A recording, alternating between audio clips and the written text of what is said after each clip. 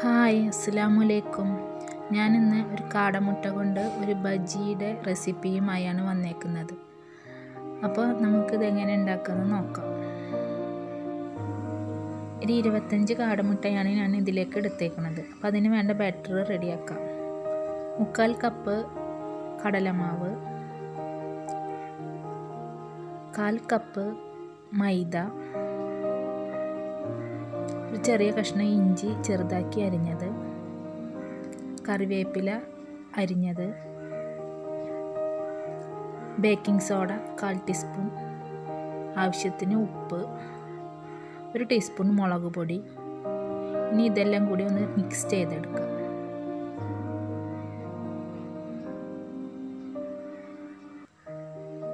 ഇതെല്ലാം കൂടി മിക്സ് ആയതിന് ശേഷം നമുക്ക് ഇതിലേക്ക് ആവശ്യത്തിന് വെള്ളം ഒഴിച്ച് ഒരു തിക്ക് ബാറ്റർ ഉണ്ടാക്കിയെടുക്കണം. വെള്ളം ഒഴിക്കുമ്പോൾ കുറേശ്ശെയായി ഒഴിച്ച് നോക്കിയിട്ട് ഉണ്ടാക്കുക. ഇത് റെഡി ആയിട്ടുണ്ട്. നല്ല ലൂസ് ആവരുത്, ഇതുപോലെ ഇരിക്കണം. ഇതിലേക്ക് കുറച്ച് കായപ്പൊടി ചേർക്കുന്നുണ്ട്, വേണമെങ്കിൽ ചേർത്താൽ മതി. ഇനി ഓയിൽ ഒഴിച്ച് ചൂടാവുമ്പോൾ നമുക്കിതിലിട്ട് ഫ്രൈ ചെയ്ത്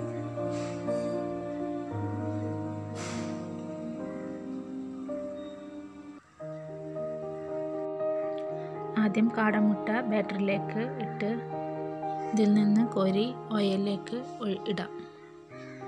ഞാൻ സൺഫ്ലവർ ഓയിലാണ് എടുത്തിരിക്കുന്നത്.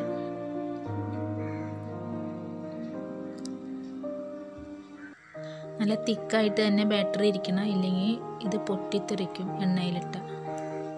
ശ്രദ്ധിച്ചിട്ട് വേണം ഫ്രൈ ചെയ്തെടുക്കാൻ. ഇതുപോലെ കോരി ഓയിലിലേക്ക് ഇടാം.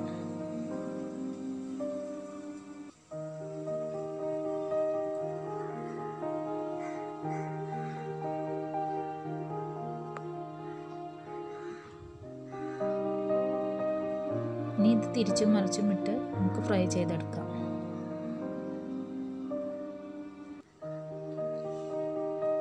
ഞാൻ മറിച്ചിട്ട് കൊടുത്തിട്ടുണ്ട്. ഇത് റെഡിയായി വന്നിട്ടുണ്ട്. ഇനി ഇത് കോരി മാറ്റാം.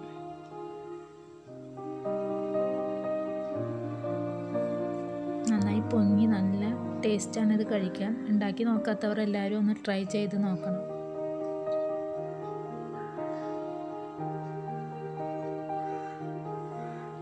അടുത്ത ബാച്ച് ഇട്ട് കൊടുക്കാം.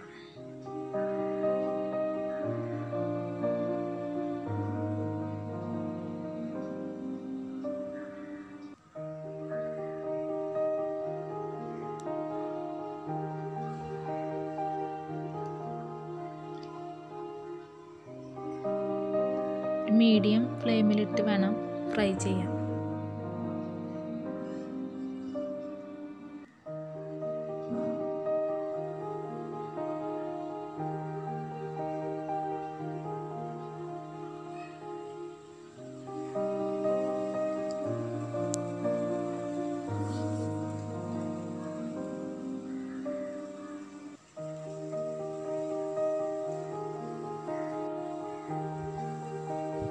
ഇപ്പോൾ ഇത് ഫ്രൈ ആയി വന്നിട്ടുണ്ട്. ഇനി നമുക്ക് ഇത് എടുത്തു മാറ്റാം.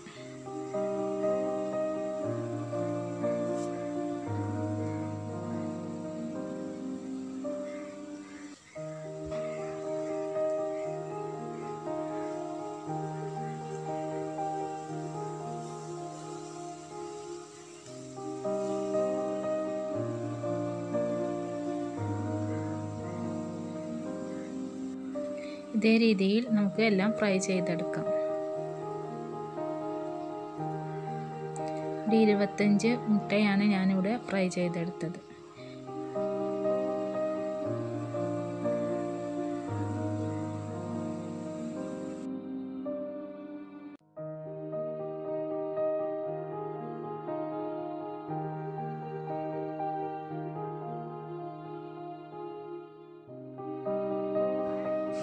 എല്ലാ കാടമുട്ടയും ഇതേ രീതിയിൽ ഞാൻ ഫ്രൈ ചെയ്തെടുത്തു.